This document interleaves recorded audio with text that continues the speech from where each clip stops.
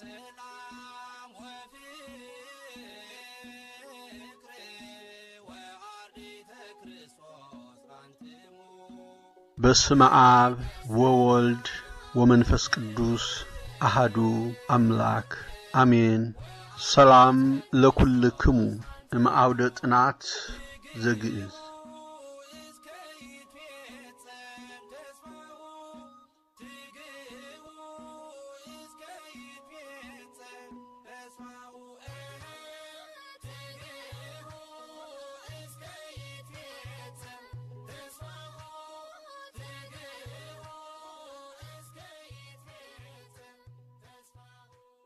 ጤና ይስጥልኝ። ከአውደ ጥናት ዘግዕዝ ነው። ዋን ለብርሃነ ትንሣኤው በሰላም አደረሳችሁ። ባለፈው ካቆምነው እንቀጥላለን እንደተነጋገርነው። የዛሬው ትምህርታችን የዘዳግም መጽሐፍ እስካሁንም ስንማረው እንደቆየነው ስሙን መጀመሪያ ምን ማለት እንደሆነ እናያለን። የዘዳግም መጽሐፍ ማለት ዳግም ማለት ያው አማርኛ ለበስ ነው። ዳግም ማለት ድጋሚ ማለት ነው። ሁለተኛ ወይም ድጋሚ ወይም እንደገና ማለት ነው። ስለዚህ ዘዳግም ማለት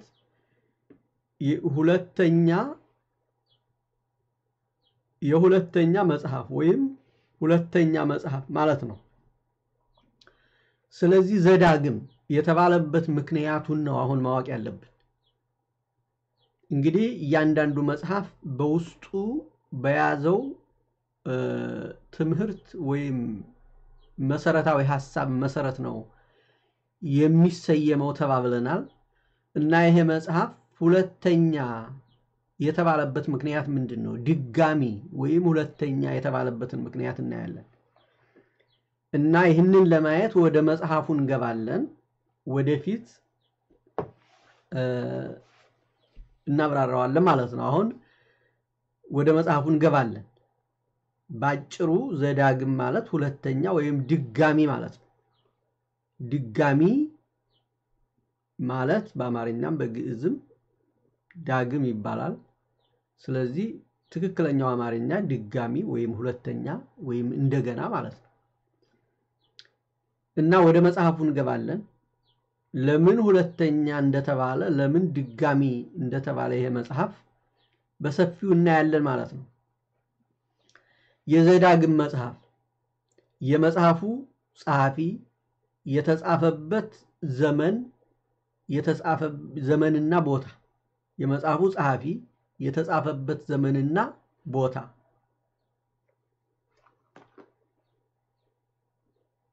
በምዕራፍ 31 ቁጥር 9 ማለትም በዘዳግም በዚሁ መጽሐፍ ምዕራፍ 31 ቁጥር 9 ላይ ይላል፣ በተገለጸው መሰረት ሙሴ እንደጻፈው ይታመናል። በ31 ቁጥር 9 ላይ ምንድነው የሚገኘው? ሙሴ እንደጻፈው የሚያመለክት ወይም የሚመሰክር ቃል አለ ማለት ነው። ሙሴ ይህንን ሕግ ጽፎ ለእስራኤል ሽማግሌዎች ሁሉና ለካህናቱ አስተላልፎላቸዋል ይላል። ምዕራፍ 34 ላይ ስለ ሙሴ ሞት ስለሚናገር ቀሪውን የእርሱን ኃላፊነት የተረከበው ኢያሱ እንደጻፈው ይገመታል። አሁን ምንድነው የምናደርገው? ሙሴ ለመጻፉ ምዕራፍ 31 ቁጥር 9 ላይ ምስክርነትን ይሰጣል ማለት ነው ይህ መጽሐፍ። ለዚህም ነው በተገለጸው መሰረት ሙሴ እንደጻፈው ይታመናል። ወደዚያ ገብተን ማንበብ እንችላለን። እናንተ ግን ከትምህርቱ በኋላ ምዕራፍ 31 እና ቁጥር 9 ታያላችሁ። ጸሐፊው ማን ነው? ሙሴ ነው። ከዚህ ምዕራፍና ቁጥር በተጨማሪ ያው የምሁራን የታሪክ ጸሐፊዎች ሙሴ እንደጻፈው እንዳረጋገጡ እስካሁን ባየናቸው ሁሉ የሕግ መጻሕፍት በጠቅላላ በሙሴ እንደተጻፉ ነው። ስለዚህ ጸሐፊው ሙሴ ነው። የተጻፈበት ዘመን ያው እስካሁን እንዳየነው በ1400 ከክርስቶስ በፊት ነው የተጻፉት ሁሉም የሕግ መጻሕፍት እስካሁን ባየነው መሰረት ማለት ነው ድርሰቶቹ ወይም ድርጊቶቹ የተጻፉበት ደግሞ እስራኤላውያን በከነዓን አጠገብ በዮርዳኖስ ወንዝ ዳር ያሉ ነው ይላል ስለዚህ ከግብጽ ወጥተው ወደ ከነዓን ለመግባት በከነዓን አጠገብ ዮርዳኖስ በሚባለው ወንዝ አካባቢ እንደነበሩ ታሪኩ ይናገራል ስለዚህ የተጻፈው ቦታው በዮርዳኖስ ወንዝ አካባቢ ወይም በከነዓን ዙሪያ ነው ማለት ነው የተጻፈበት ዘመን ያው የሁሉም አንድ አይነት ነው የመጽሐፉ ፍሬ ሐሳብ ባጭሩ ነብዩ ሙሴ የእግዚአብሔርን ሕግና ታሪካቸውን እንደገና በድጋሚ ለእስራኤላውያን አስተማረ አሁን ልብ አድርጉ መጽሐፉ ዳግመኛ ወይም ሁለተኛ የተባለበት ምክንያት በዚህ መጽሐፍ ላይ ተጽፎ የሚገኘው እግዚአብሔር ለእስራኤላውያን የሰጣቸውን ሕግ ከዚህ በፊት ባሉት መጽሐፍት እንዳየነው በተለይ በዘጸአት መጽሐፍ ለእስራኤላውያን የተሰጡትን ሕጎችና የእስራኤልን ታሪክ እንደገና መልሶ አስተማራቸው ሕጉን መልሶ አስታወሳቸው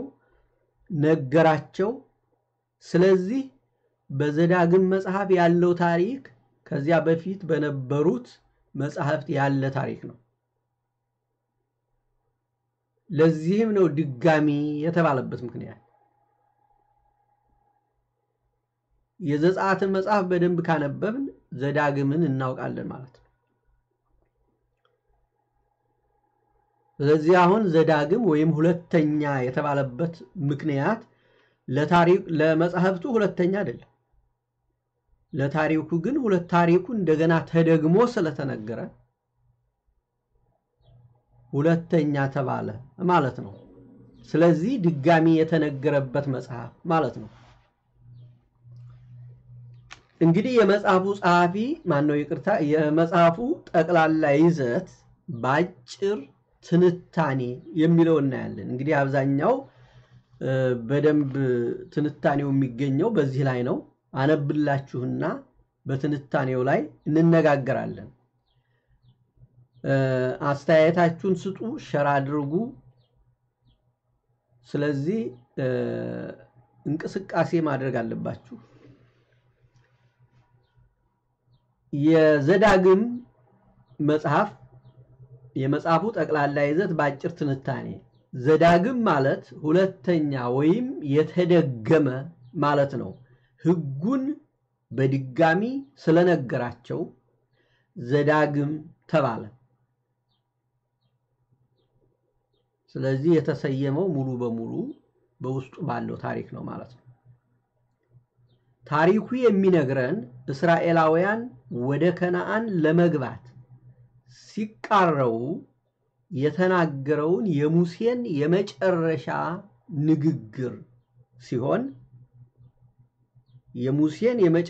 ንግግር ሲሆን አሰርቱ ቃላትን እንደገና እንዳስታወሳቸውና እንደመከራቸው ነው ይላል ልብ አድርጉ ስለዚህ የሙሴ የመጨረሻ ንግግር የተነገረው በዚህ መጽሐፍ ነው አሰርቱ ቃላትን እንደገና እንዳስታወሳቸውና እንደመከራቸው የመጨረሻ ከነሱ የሚለይበት ጊዜ ስለነበረ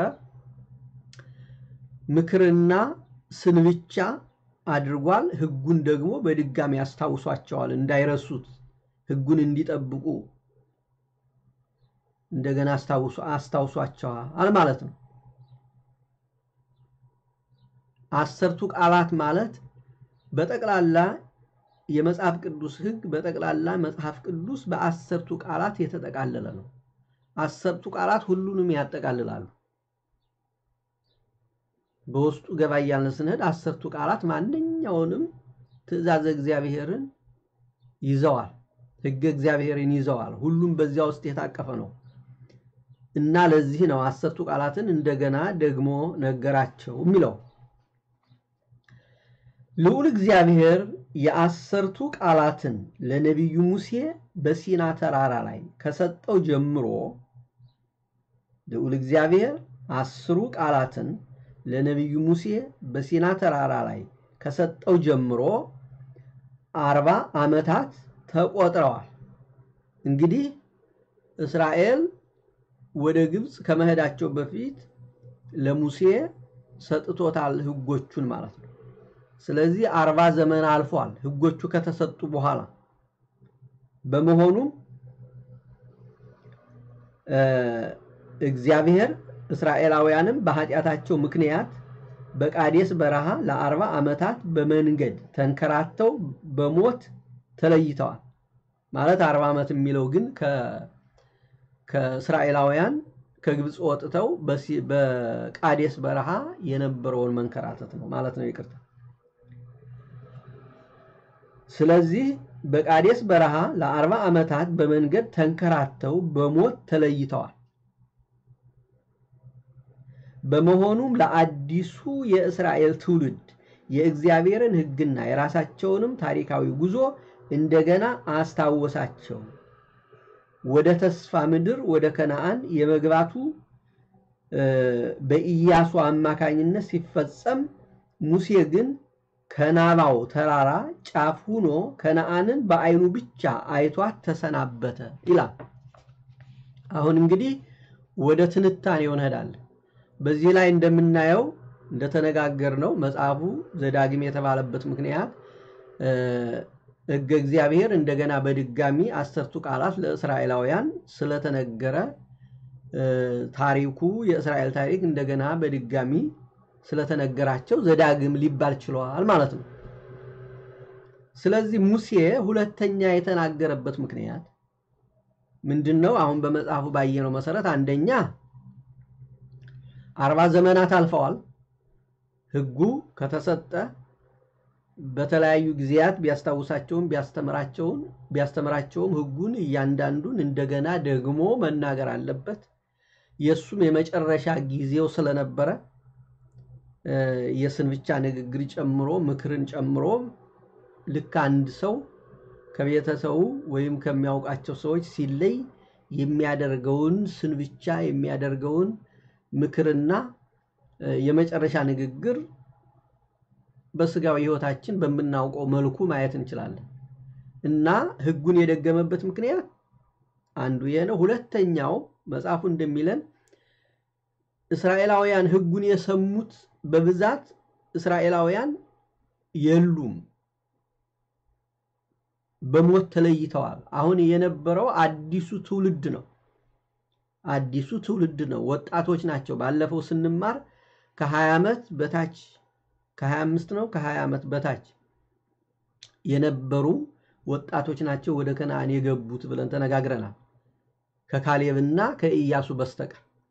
ስለዚህ ለዚህ ያልሰማው ታዳጊው ትውልድም ህጉን እንደገና እንዲሰማ ነው እንዲያውቅ ነው።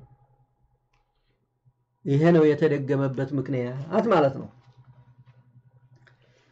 ስለዚህ በዚህ መጽሐፍ የምንማረው ነጥብ ምንድነው? ለምን ሁለተኛ እንደተባለ ተነጋግረናል። በዚህ መጽሐፍ ህጉ እንደገና ተደግሞ ተነግሯል፣ ታሪኩ ተደግሟል።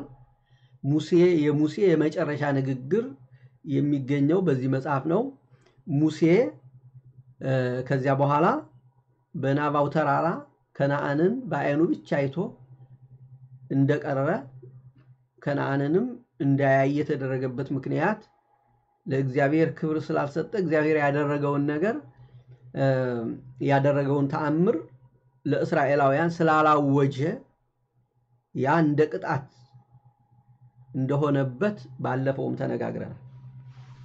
ስለዚህ እናንተ በጥያቄ መጠየቅ ትችላላችሁ። ማብራሪያው ሙሉ ማብራሪያው ይሄ ነበር። ቀጥሎ ያለው ምንድነው? የተወሰኑ ቃላት አሉት። የእግዚአብሔር ባሪያ ሙሴ እንደ እግዚአብሔር ቃል በዚያ በሞዓብ ምድር ሞተ ማለት ነው። እግዚአብሔርም በቤተ ፌጎር ፊት ለፊት በሞዓብ ምድር በሸለቆ ውስጥ ቀበረው። እግዚአብሔር ቀበረው ይላል መጽሐፉ። እግዚአብሔር ሙሴ እንደ ሰውነቱ ቢበድልም ለእግዚአብሔር የቀረበ እግዚአብሔርን ያነጋገረ ቃል በቃል ድምጹን የሰማ ታላቅ ነብይ ነው ሙሴ። ስለዚህ እግዚአብሔር ቀበረው ይላል። እንግዲህ መጽሐፉ በቀጥታ በዚያ በሞዓብ ምድር ሞተ፣ እግዚአብሔርም በቤተ ፌጎ ፊት ለፊት በሞዓብ ምድር በሸለቆ ውስጥ ቀበረው ይላል። ከዚያ ላይ 7 ቁጥር አለች። መጽሐፉ ያላችሁ ሰዎች መጽሐፉን ስታነቡ ተጨማሪ ማብራሪያ የሚያስፈልገውን ነገር ቁጥር አስቀምጫለሁ። ከዚያ ቁጥሩ ወደ ግርጌ ማስታወሻ ይመራችኋል። አሁን 7 ቁጥር አለች እዚያ ላይ ሙሴ ማን ነው እግዚአብሔር ቀበረው በሸለቆ ውስጥ ቀበረው በሚለው ላይ ማለት ነው። እና የግርጌ ማስታወሻው ምን ይላል? በአማርኛው መጽሐፍ ቅዱስ ተቀበረ ሲል በእንግሊዘኛውና በግሪከኛው እግዚአብሔር ቀበረው ይላል። ልብ አድርጉ፣ ይሄ በጣም ወሳኝ ነው። ይሄ ማስታወሻ ይሄ ትምህርት በጣም ወሳኝ ነው። ምንድነው የሚለው? በአማርኛው መጽሐፍ ቅዱስ ተቀበረ ይላል። ተቀበረ ማለትና እግዚአብሔር ቀበረው ማለት በጣም የተራራቁ ናቸው። ተቀበረ ማለት በማን እንደተቀበረ የታወቀ ነገር የለም። እግዚአብሔር ቀበረው ማለት ግን እግዚአብሔር ስራውን የሰራው እግዚአብሔር ነው ማለት ነው። ስለዚህ በአማርኛው መጽሐፍ ቅዱስ ተቀበረ ነው የሚለው፣ ማን እንደቀበረው አይናገርም። በእንግሊዘኛውና በግሪከኛው እግዚአብሔር ቀበረው ይላል። ልብ አድርጉ። አሁን መጀመሪያ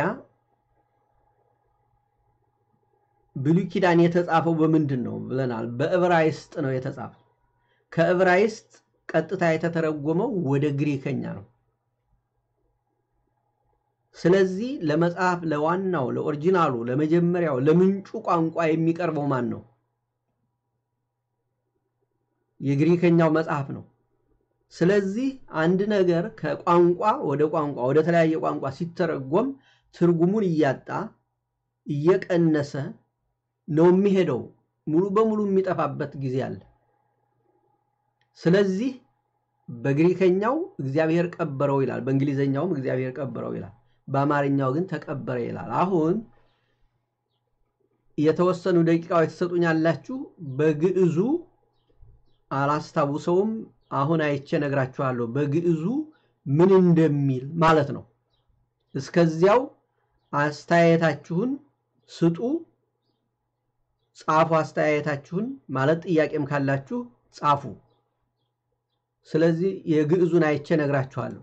በመጽሐፍ ቅዱስ በአማርኛው መጽሐፍ ቅዱስ የሚገኘው ምዕራፍ 34 ቁጥር 6 ላይ ነው።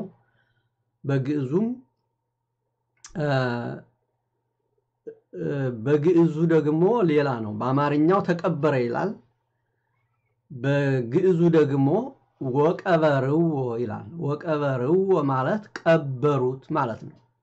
እነማን እንደሆኑ አይናገርም። ስለዚህ እንግዲህ አንድምታውን ደግሞ እናያለን ሌላ ጊዜ ማለት ነው። በአማርኛው መጽሐፍ ቅዱስ ተቀበረ ይላል፣ በግዕዙ ቀበሩት ይላል፣ በእንግሊዘኛውና በግሪከኛው እግዚአብሔር ቀበረው ይላል ማለት ነው።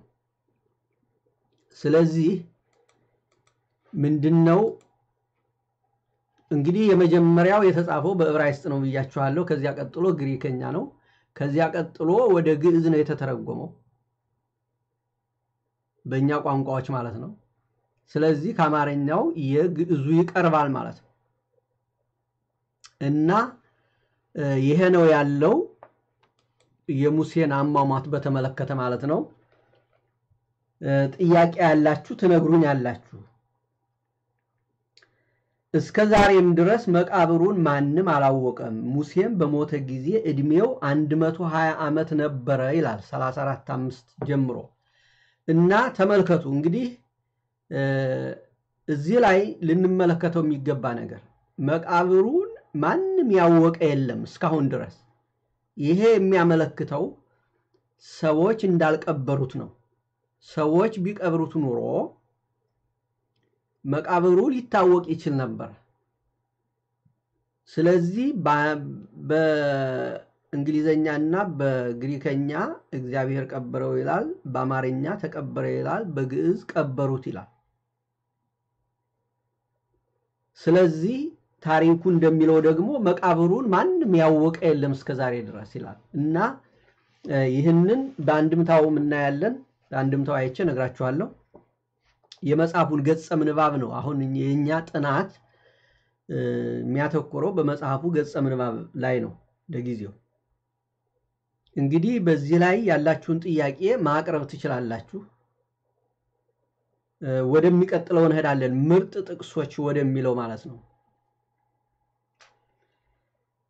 እስራኤል ሆይ ስማ አምላካችን እግዚአብሔር አንድ እግዚአብሔር ነው 6:4 እንግዲህ የጥቅስ የተመረጠበት ምክንያት እግዚአብሔር አንድ ብቻ እንደሆነ የምናመልከው የፈጠረን ያዳነን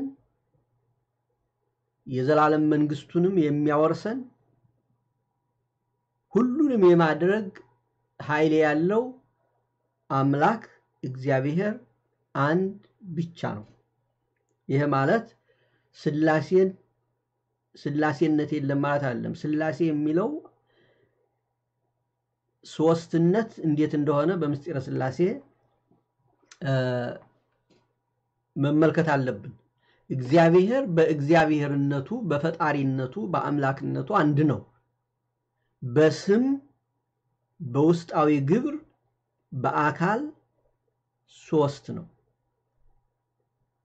በባህሪ በመለኮት ማለት በመፍጠር ስራ በአምላክነት አንድ ነው ስለዚህ በአንድነትና በሶስትነት የሚመለክ አንድ አምላክ ነው እግዚአብሔር ሶስት ነው እንጂ ምንለው ማን ነው በስም በግብር በአካል ሶስት ነው እንጂ ምንለው ሶስት ናቸው አንልም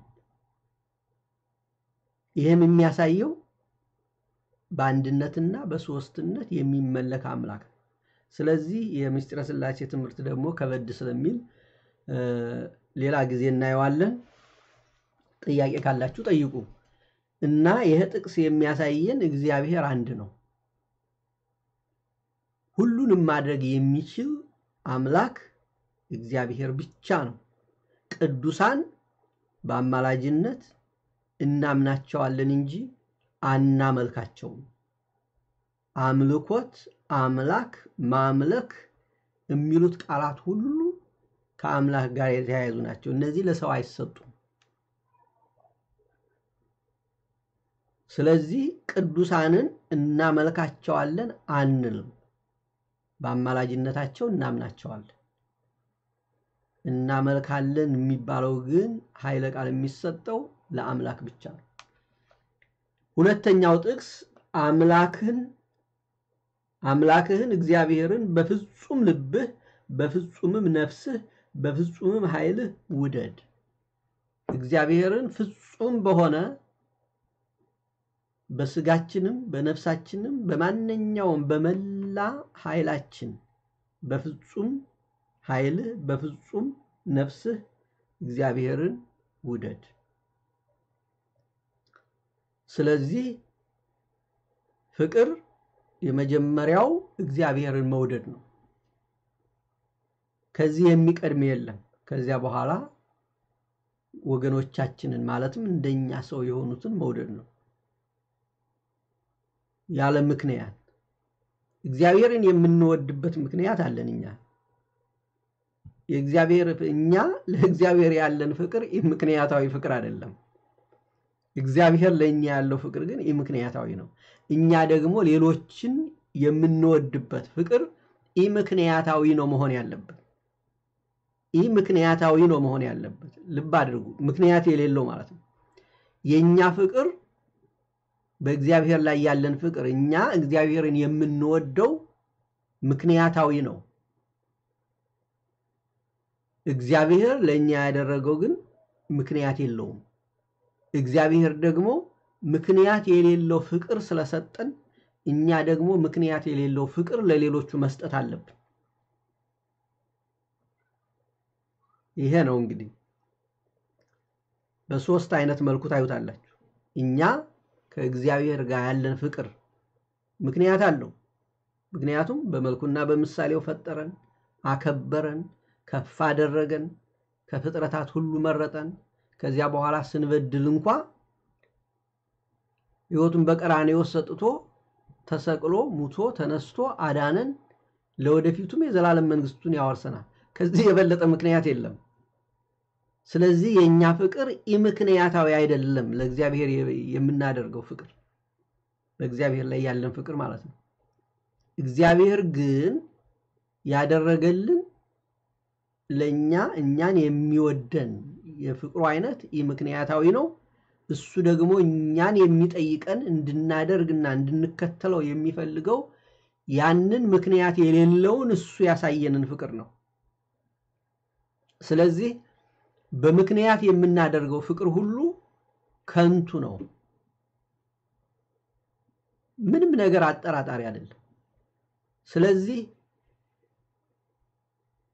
ሲያበሉን የምናበላ ሲያጠጡን የምናጠጣ ሲወዱን የምንወድ ሲያከብሩን የምናከብር ከሆነ ልዩነት የለንም ጠላቱን የሚጠላ ወዳጁን የሚወድ ሰው ምንም አይነት የክርስቲያን ባህሪ የለውም የአህዛብ ባህሪ ነው ያለው ይህንን አህዛብም ያደርጉታል ማለት ነው ስለዚህ ብዙ ጊዜኛ ለወዳጆቻችን ለጠቃሚዎቻችን በጣም ለስላሶችና ደጎች ነን ምክንያቱም በጥቅም ላይ የተመሰረተ ግንዛቤና ፍላጎት ነው ያለን ማለት ነው ይሄ በእግዚአብሔር ዘንድ ምንም አይነት ዋጋ የለውም ትርፉ ድካም ነው እና እግዚአብሔር ደግሞ የሚገኘው በፍቅር ነው ምናልባት ከርዕሱ ውጪ ወሰርኳችሁ እንዳይመስላችሁ መጽሐፍ ቅዱስ የእግዚአብሔር ሕገ መንግስት ነው የሚነግረንም ይህንን ነው የመጽሐፍ ቅዱስ መሰረታዊ ዓላማ የወደደንን እግዚአብሔርን እንዴት አድርገን ነው የምናመልከው ነው እግዚአብሔር ደግሞ የሚገኘው በምንድነው በሰዎች ነው ከሰዎች ውጭ እግዚአብሔር አይገኝም ምን ማለት ነው አንዳንድ ሰዎች ምን እግዚአብሔር አይጥላህ እንጂ ሰው ቢጠላህ ምን ትርጉም አለው እኔ እግዚአብሔርን አልበድል እንጂ ሰውን ምን ሰው የፈለገው ምን ያደርገኛል የሚሉ ሰዎች አሉ ወደንም ጠላንም እግዚአብሔር የሚገኘው በሰዎች ነው ሐዋርያው ቅዱስ ዮሐንስ ምን ይላል አንተ ጧት ማታ የምታየውን እንዳንተ ስጋና አጥንት ያለውን የምታየውን የሚረዳህን የምትረዳዱትን ሰው እንደ ሰው ግዙፉን ሰው በአይን የምታየውን ሰው ማትወድ የማይታየውን እግዚአብሔር ግን ወዳለው የምትል አንተ አታላይ ነህ ይላል አምስቱ ትእዛዝ ስድስቱ ቃላት የሚባሉት ማለትም የሰው ልጅ በዳግም ምጽአት ሁለተኛ በእግዚአብሔር ፊት ስንቀርብ የምንጠየቃቸው ጥያቄዎች ብራብ አላበላችሁኝም ብጠማ አላጠጣችሁኝም ብታመም አልጎበኛችሁኝም ብታረዝ አላለበሳችሁኝም እነዚህ ሁሉ ለእግዚአብሔር የሚደረጉ አይደሉም ለሰው የሚደረጉ ናቸው የሚያሳየው ሁሉም ነገር ከሰው ጋር የተያያዘ ነው ከሰዎች ጋር በሰላምና በፍቅር የማንኖር ከሆነ ሰዎችን በኢምክንያታዊ በሆነ ፍቅር የማንወድ ከሆነ እግዚአብሔርን ወዳለሁ ማለት በእግዚአብሔር መቀለድ ነው ያ ነው ቃሉ የሚለው እና ፍቅር ማለት ይሄ ነው ቀጥሎ ያለው የመጨረሻው ጥቅስ በመካከልህ ያለው አምላክህ እግዚአብሔር ቀናተኛ አምላክ ነውና ይላል በመካከልህ ያለው እግዚአብሔር ማለት እግዚአብሔር የሌለበት ቦታ የለም በዚህም አለ በዚያም አለ በሁሉ ቦታ ይገኛል ስለዚህ ይሄ አምላክ ቀናተኛ አምላክ ነው ይላል እግዚአብሔር ራሱ ቀናተኛ አምላክ ነኝ በአምላክነቱ ቀናተኛ አምላክ ነው ሌላ አምላክ በሚያመልኩ ሰዎች ላይ እግዚአብሔር መዓቱን ያመጣል ስለዚህ አምልኮት የሚለውን ነገር ጠንቅቀን ማወቅ አለብን ለእግዚአብሔር የምንሰጠውን ክብርና ለእግዚአብሔር የምንሰጠውን አምልኮትና ለቅዱሳን የምንሰጠውን ለይተን ማወቅ አለብን ይሄ ትልቅ ትኩረት የሚያስፈልገው ነው የእግዚአብሔርንና የቅዱሳንን ልዩነት ማወቅ አለብን የእግዚአብሔርን ኃይልና የቅዱሳንን ኃይል ለይተን ማወቅ አለብን ለእግዚአብሔር የምናቀርበውን አምልኮትና ለቅዱሳን የምናቀርበውን ክብር ለይተን ማወቅ አለብን ስለዚህ ቀናተኛ አምላክ ነው ይላል 6:15 ማለት ዘዳግም ምዕራፍ 6 ቁጥር 15 ማለት ነው ቀጥሎ ያለው ልዩና ያልተለመዱ ነገሮች በዘዳግም መጽሐፍ ውስጥ የአዲስ ኪዳን ከመጽሐፉ ነው ማነብላችሁ የአዲስ ኪዳን ጸሐፊዎች ከዘዳግም መጽሐፍ ብዙ ጊዜ ጠቅሰዋል የአዲስ ኪዳን ጸሐፊዎች ማለት ወንጌላውያን መልእክታትን የጻፉ እነ ቅዱስ ጳውሎስ እነ ቅዱስ ጴጥሮስ እነ ቅዱስ ዮሐንስ እነዚህ ሁሉ ከዘዳግም መጽሐፍ ብዙ ጥቅስ ወስደዋል ይህም ጌታችን ኢየሱስ ክርስቶስ በቆሮንቶስ በረሃ በዲያብሎስ በተፈተነ ጊዜ የተገለጹትን ሶስት አረፍተ ነገሮችን ይጨምራል ይላል እነዚህ ሶስት ከዲያብሎስ ለእግዚአብሔር የቀረቡት ፈተናዎች እነሱን ጨምሮ ሌሎችም ብዙ ከዘዳግም መጽሐፍ የተወሰዱ በሐዲስ ኪዳን ጸሐፊዎች ተጠቅሰዋል ነው የሚለው የማቴዎስ ወንጌል ምዕራፍ 4 ቁጥር 1 ላይ ያለው ታሪክ ማለት ነው በዘዳግም መጽሐፍ ውስጥ ያለ ነው እስከ 11 ጌታችን ኢየሱስ ክርስቶስ ዘዳግም 8:3ን በመጥቀስ ሰይጣንን አሸነፈው ስለዚህ ሰይጣንንም ያሸነፈው ዘዳግም ምዕራፍ 8 ቁጥር 31ን በመጥቀስ ነው ያሸነፈው ስለዚህ የዘዳግም መጽሐፍ በአዲስ ኪዳን በልዩ መልኩ በቀጥታ የተጠቀሰ በመሆኑ ልዩ ያደርገዋል ከሌሎች አልተጠቀሰም ማለት አይደለም ያጠቃቀሱ ያወሳሰዱ ሁኔታ ለየት ያደርገዋል ነው የሚሉት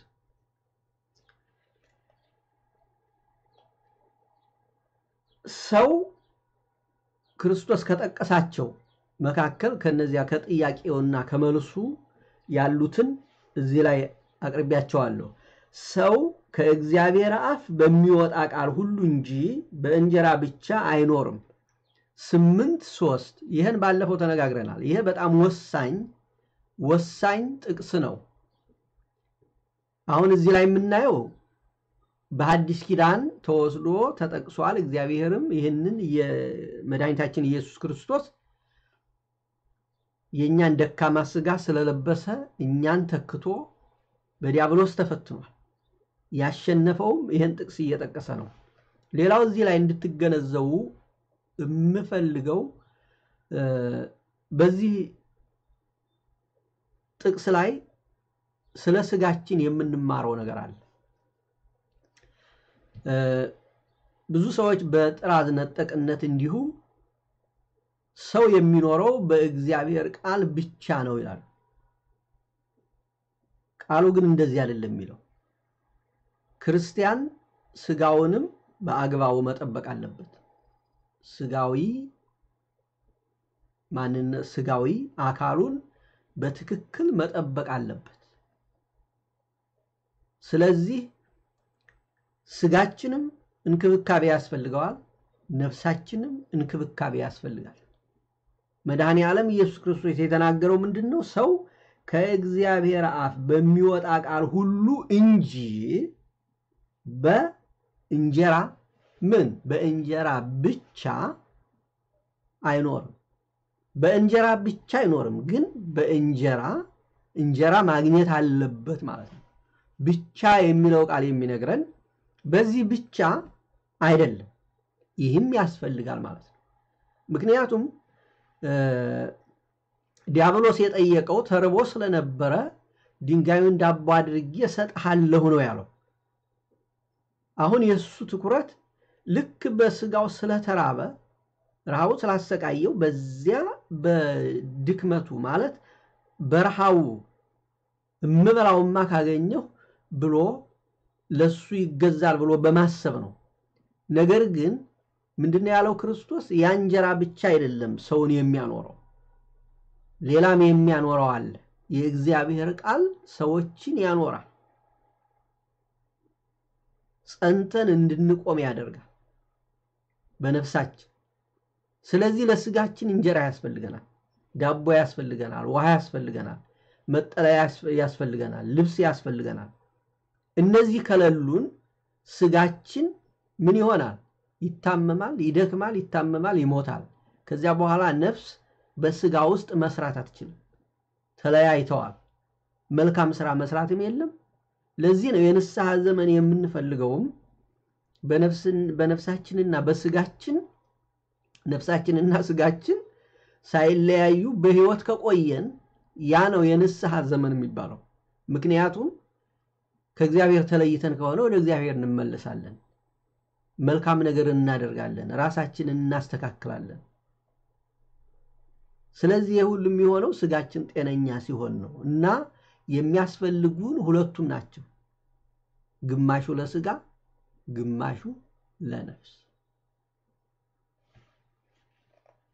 እና ሌላው ሁለተኛው ለጌታህ ለአምላክህ ስገድ እርሱንም ብቻ አምልክ ተብሎ ተጽፏል አለው ለኔ ከሰገድክልኝ ብሎት ነው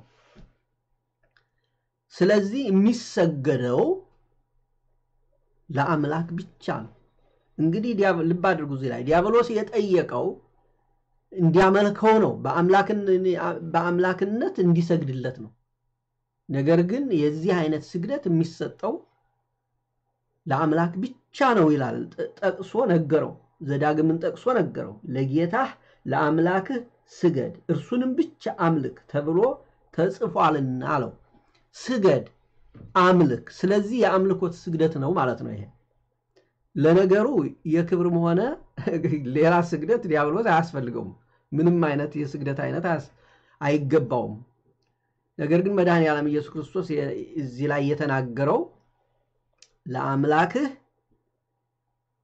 ብቻ ስገድ አምልከውም ሁለተኛው አምልከውም የሚለው ተጫፋሪ ቃል ስለ አምልኮት ስግደት እንደተናገረ ያሳያል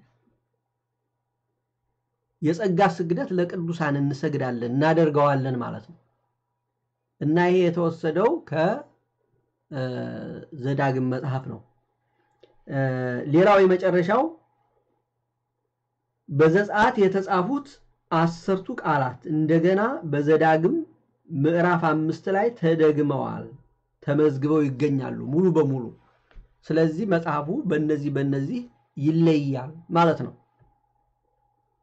ስለዚህ ቃል በቃል ጥቅሷን እያንዳንዷን እየጠቀሰ ዲያብሎስን አሸንፎበታል ከሌላ መጽሐፍት ግን እንደዚህ አይገኝም ነው ልዩና ያልተለመዱ ያሰኘው ምክንያት ማለት ነው ቀጥሎ ያለው የመጽሐፉ መልእክት ነው እዚህ ስክሪኑ ላይ ፊት ለፊት ታዩታላችሁ መጽሐፉ በስንት እንደተከፈለ የእያንዳንዱ መጽሐፍ ያቀራረብ ዘዴ ባለፈውም ተነጋግረናል እና ከመጽሐፍ ቅዱስ ጋር የተዋወቁ የሚለውን መጽሐፍ ማንኛውም ሰው ገዝቶ ቢይዘው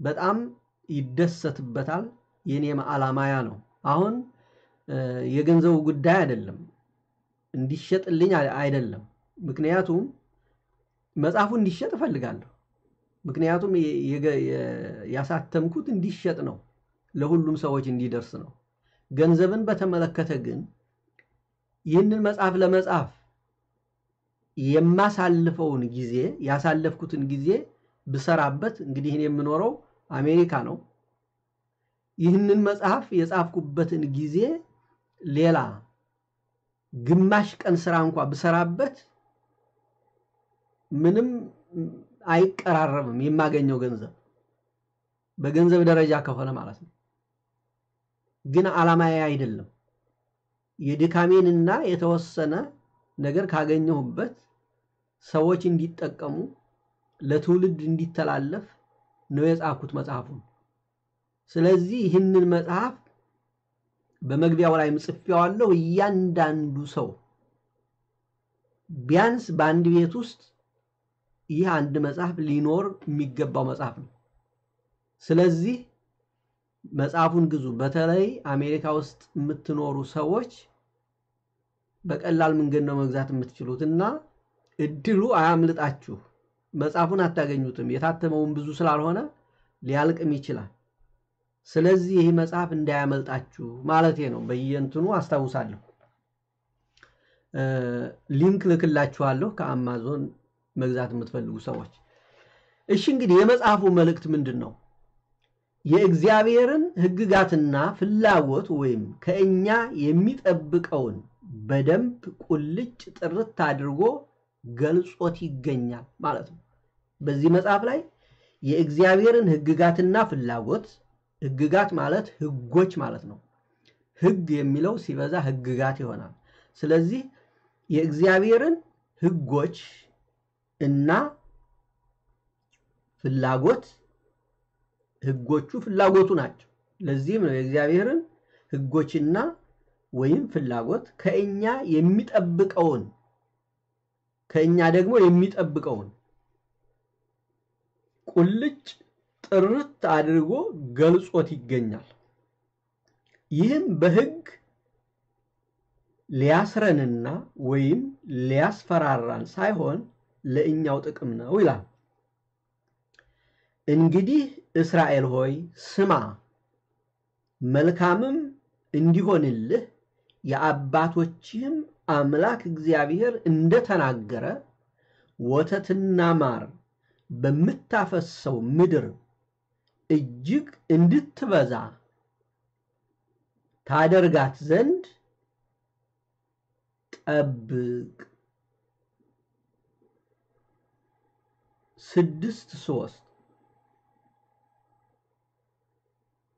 በመሆኑም እኛም አማናዊቷን ከነዓንን መንግስተ ሰማያትን መውረስ እንድንችል የአምላካችንን ቅዱስ ሕግ በህይወታችን ልንመራበት ግድ ነው ይላል ይሄ ነው እንግዲህ የመጽሐፉ ዓላማ የመጽሐፉ መልእክት ስለዚህ አንድ አስተማሪ አስተምሮ ታሪኩን ተርኮ ከህይወታችን ጋር አያይዞ መጨረሻ ላይ እኛ ማድረግ ያለብንን መልእክት ባጭሩ ይነግረናል ይሄም የመጽሐፉ መልእክት ይሄ ነው ምንድነው ማርና ወተትን የምታፈልቀዋን ከነዓንን ወርሰህ በዚያ በስተህ ተባስተህ በደስታ መኖር ከፈለግ የአምላክህን የእግዚአብሔርን ሕግ ጠብቅ ከነዓን የመንግስተ ሰማያት ምሳሌ ነው እኛም መንግስተ ሰማያትን መውረስ ከፈለግን የአባታችንና የአምላካችንን መንግስት በልጅነት መውረስ ከፈለግን ትክክለኛ ልጆች ሆነን መገኘት አለብን ልብ አድርጉ የተወለደ ሁሉ ልጅ ተብሎ ሆኖ የተወለደ ሁሉ የአባቱን ሀብት አይወርስ የወላጆቹን ሀብት መውረስ የሚችለው የወላጆቹን ፍላጎት ያሟላ ታዛዥ ቀና መልካም ልጅ ሲሆን ነው ወላጆቹን የሚያስመሰግን ለወላጆቹ የሚታዘዝ ሰውን የሚያከብር እግዚአብሔርን የሚያስደስት ለሰውም ለእግዚአብሔርም የተመቸና ለሀገርም አለኝታ የሆነ ጥሩ ስነ ምግባር ያለው ልጅ ነው የወላጆቹን ሀብት የሚወርሰው እንጂ ወላጆቹን የሚያስነቅፍ ከወላጆቹ ትዕዛዝ ውጭ የወጣ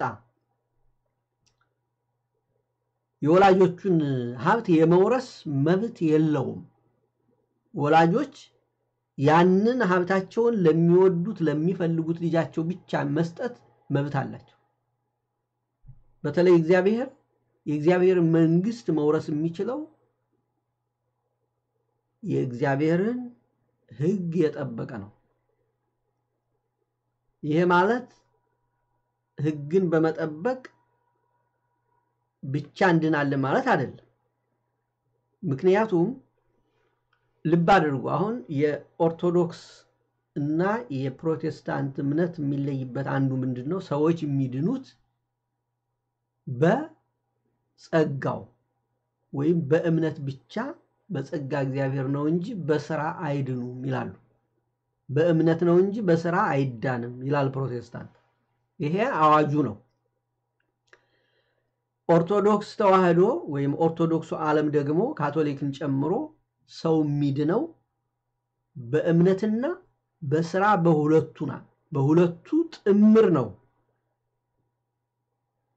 ምክንያቱም እምነት ከስራ ከተለየ፣ ስራ ከእምነት ከተለየ ነፍስና ስጋ የተለያዩበት ማለት ነው። ነፍስና ስጋ ከተለያዩ ከዚያ በኋላ ምንም ነገር እንደማይሰራ ተነጋግረናል። ሰው ደግሞ አምኖ ያመነውን ነገር በስራ መተርጎም ካልቻለ አማኝ አይደለም። እግዚአብሔርን እንወደዋለን ካል፣ ሰዎችን እንወዳለን ካል፣ ትክክለኛ አማኞች ነን ክርስቶሳውያን ነን ካል፣ ክርስቶስ ያዘዘንንና ክርስቶስ የሚሰራውን መስራት አለብን። የቀረ ግን እምነታችንን በስራችን ካላሳየን የእግዚአብሔር መንግስት መውረስ አንችልም። ይሄ ማለት ግን ልብ አድርጉ፣ አሁን እዚህ ነው ፕሮቴስታንትም መልካም ስራ እንዲሰሩ ያስተምራሉ፣ ግን በስራ አይዳንም ይላል። ይሄ ማለት ምን ማለት ነው? እኛ የምንሰራው ስራ እግዚአብሔር ከሚያደርግልን ነገር ጋር ሲመዛዘን ምንድነው የሚሆነው? ሲመዛዘን ኢምንት ነው። ምክንያቱም የዘላለም ህይወትን ለዘላለም ለመውረስ የኛ የተወሰነች ምጽዋትና የተወሰነች መልካም ስራ አትመጥንም። ለዚህም ነው በጸጋው የእግዚአብሔር ጸጋ የእግዚአብሔር ቸርነት እንደ ሰውነታችን ሰው ሆነን በሰውነታችን በምንችለው መጠን ታዛዥነታችንን ካሳየን ያቅማችንን ከሰራን እግዚአብሔር አብዝቶ ይሰጠናል። ስለዚህ በምንሰራው ስራ መጠን አይደለም የሚከፈለን። ማለቴ የኛ ስራ ምንም ነገር የሚመጥነው ነገር የለም፣ ምንም አይስተካከልም። ግን ያቅማችንን ያህል ግን እምነታችንን በስራ መግለጽ አለብን ማለት ነው። እና ይሄ ነው የዛሬው ትምህርታችን። ከዚህ ላይ ጨርሰናል። የዘዳግም መጽሐፍን ባለፈው በተነጋገርነው መሰረት የብዙሃኑ ፍላጎት ይመስለኛል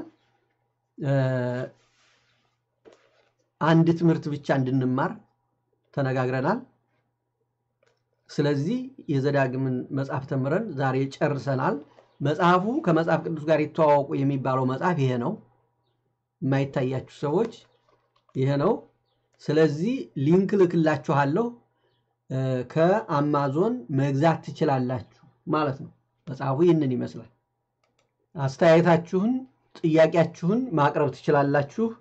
ለተወሰኑ ደቂቃዎች እንቆያለን፣ ከዚያ በኋላ እንጨርሳለን ማለት ነው። ቀጣዩን ትምህርት ትጠብቃላችሁ። ለአሁኑ ግን በተማርነው መሰረት ጥያቄ ያላችሁ ሰዎች ማቅረብ ትችላላችሁ።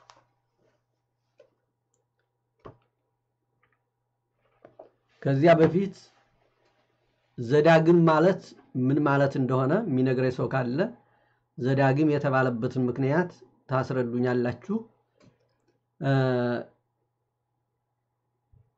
ሌላው ስለ ሙሴ ሞት የተነጋገርነውን፣ ለምሳሌ ሙሴ በየት እንደተቀበረ ማን እንደቀበረው የተነጋገርነውን በግዕዝ በእንግሊዘኛና በግሪከኛ እንዴት እንደሚል ኃይለ ቃሉ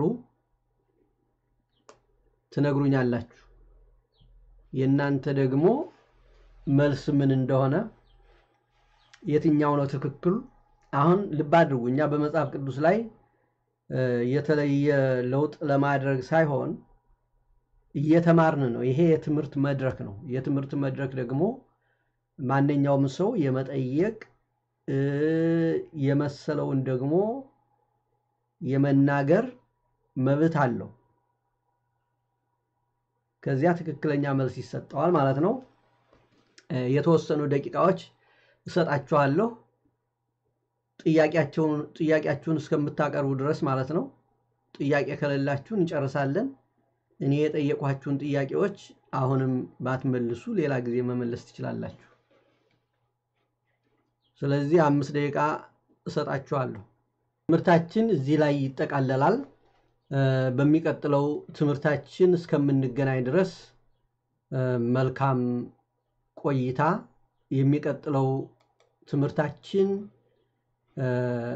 መጽሐፈ ኢያሱ ነው የሚቀጥለው ስለዚህ በሚቀጥለው ፕሮግራም እንገናኛለን ልዑል አምላክ ማስተዋሉን ያድለን ከአውደ ጥናት መልካም ጊዜ